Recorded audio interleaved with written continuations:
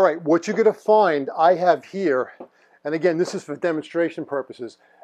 When you lift that bowl, you're going to see an old wax gasket that's all smushed down. It's been squeezed out, it formed a gasket.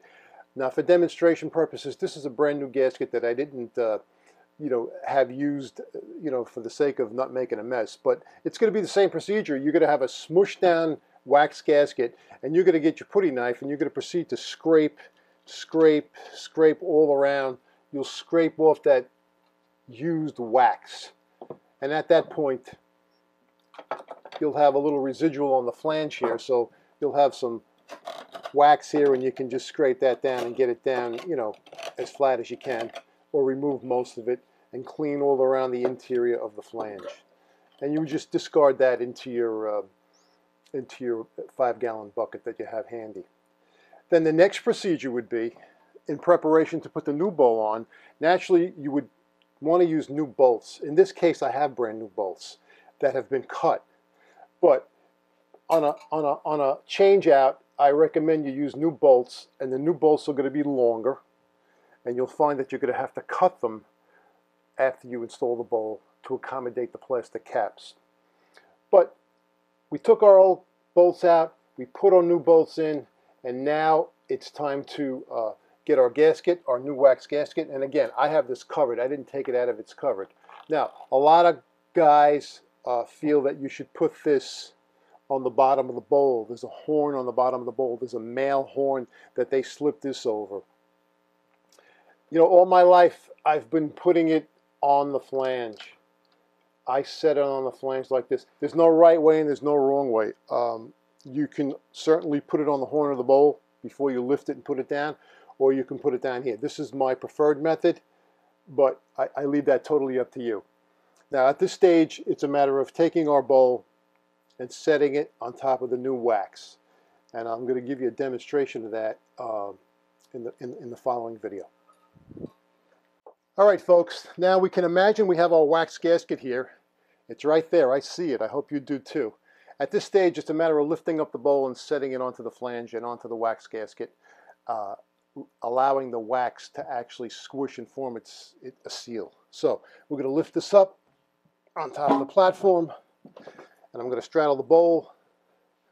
And as you come down, you're going to feel resistance from the wax. That's fine. That's normal. Don't worry about it. As you come down, you're going to have to actually wiggle the bowl a little bit to actually squish out that wax. Now in the summer months, it's relatively easy to do. When it's winter time out, you may have to sit on the bowl to get that wax to squish out because it's cold. At this stage, we're ready to bolt up and tie in our water supply. Okay, now we just reverse the procedure for the bolts. And first things first, the plastic cap has a little retainer flange, and it actually says on there, this side up. So that would go on first, followed by the brass washer that comes with your bolts, with your new bolts. Okay, now bear in mind, you're going to have taller bolts. The new bolts are going to be longer than what you need, and you're going to have to cut them to accommodate the cap. So at this stage, once you get your nut on, and we tighten this down,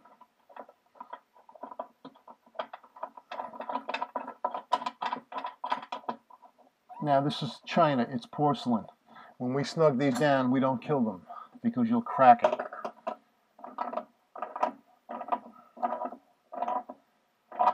You're going to repeat the procedure for the other side. Same thing. Put your little retaining flange down, your brass washer, your nut. At this stage, you're going to come in with your mini hacksaw and you're going to cut the bolt. You'll cut the bolt. I cut it just above the top of the nut. I actually don't cut it flush. I cut it just above. I leave maybe 2 threads for comfort's sake. At that stage, you can take your cap and snap it back on. Now, we can take our water supply here up to the bottom, and these can go on. They have a plastic nut on them, and I usually make these just past hand tight. You can hold the valve on the inside of the tank with the other hand and just get that on there. At this stage, we have both bolts on. We have the water supply tied in, and now it's time to turn the water on. And when we turn the water on, everything is counterclockwise now. So we're going to turn it on, and naturally you're not going to hear it because this is a demo board, but we can all use our imagination. Now our water is on. Once the tank fills up, we'll flush it a couple of times, make sure we don't have any leaks, and that's the procedure. I'll check you out in the next segment. All right, last but not least, guys, after we've tested it, we've leak tested it, we're happy. The bowl's sitting nice and solid. We have no leaks. We're going to come in with some latex, a good quality latex caulk, and we're going to squeeze a bead underneath the bowl, between the bowl and the tile floor. Now, again, Imagineers, use your imagination. I mean, this is a wooden floor. This is not the case in the real world. It's going to be sitting on top of a ceramic tile floor.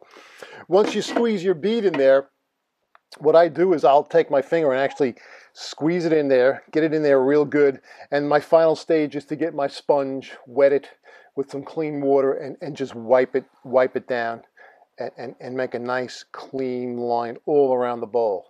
And that's it, guys. Again, no mystery. If you follow the procedure step by step, I doubt very much you're going to get stuck.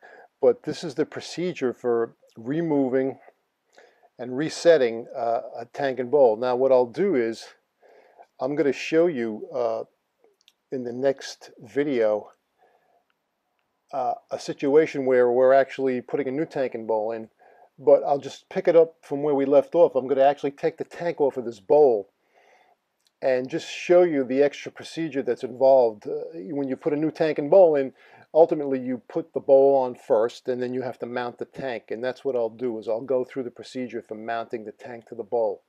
So I hope you guys enjoyed this video. I hope you got some useful information out of it.